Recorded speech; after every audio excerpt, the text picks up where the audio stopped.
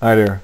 Money is really the great divider in society, and it's an invention of bankers that kind of try to give everybody something that they would use every day, but that still has an internal kind of regulator thermometer, because they can control the value of that money, and they're doing it right now. They're devaluing the dollar. They're printing a lot of it, giving it to the banks, and exporting these dollars around the world, and it's being devalued everywhere. There's inflation. People try to track the US, follow it down as it prints more dollars.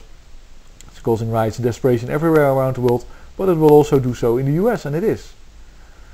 And there's a real reason why that shouldn't be the case, and there's, let's say, there's very sound logic behind you doing something about it, and that is that when people express need, let's say I need something, I need water because I'm thirsty, I need food because I'm hungry, they not always, and actually most of the times, don't express what they need, they express what they want, what they enjoy.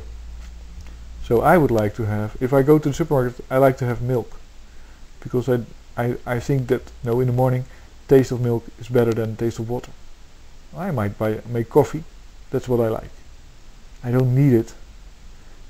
See, and if you make a line of people, of all the people of the US, including everybody that are rich and famous and whatever, on the left, let's say on the side with the least money, the least of those dollar bills that are printed every day and given to the guys on the right, there are people with real need. They are malnourished, they are undereducated, they have family dying because they cannot afford medical care.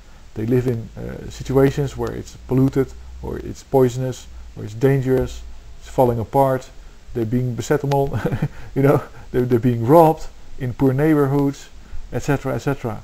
And it's not because they are, maybe some people are mentally less capable, probably because of these circumstances, but they really need things. They really need things. They need justice, they need education, they need medical care, they need etc. They need to be taken care of. They need food. People with food stamps, they need food. That's not like, I don't need it, give me that next week. No. If you don't give it to me now, I won't be there next week. Or with food it takes a little bit longer, but anyway. While on the right side of this whole long line of inhabitants of the US, you have people that say, I need a Ferrari, I also need a big house, I also need this and that. I need to be in a dinner, because otherwise I won't impress this and this and this guy, because then I won't get the contract, because I need the money to buy for the new jet that I'm trying to. Those are people that are not talking about what they need, but about what they want, what they desire, what they enjoy. And the irony is, of course, that these people that have all these, let's say, delusions of grandeur, that basically they're trying to maintain an existence of an entity that is completely unnecessary. That is, especially if they ignore at the same time the people on the other side. And it's quite clear that this whole plutonomy idea of Citigroup is not, let's say, a frivolous idea. That it's not a frivolous idea that the rich have decided that they'll only protect themselves, and they'll just try to get richer and richer, because you can see it in the purchase of consumer goods for rich people and for poor people. You can see it in their behavior, you can see it in the politics, you can see it in what's being said. It is an elite group that is now trying to get in place the infrastructure to make sure that they are in the big house and you are not in the big house.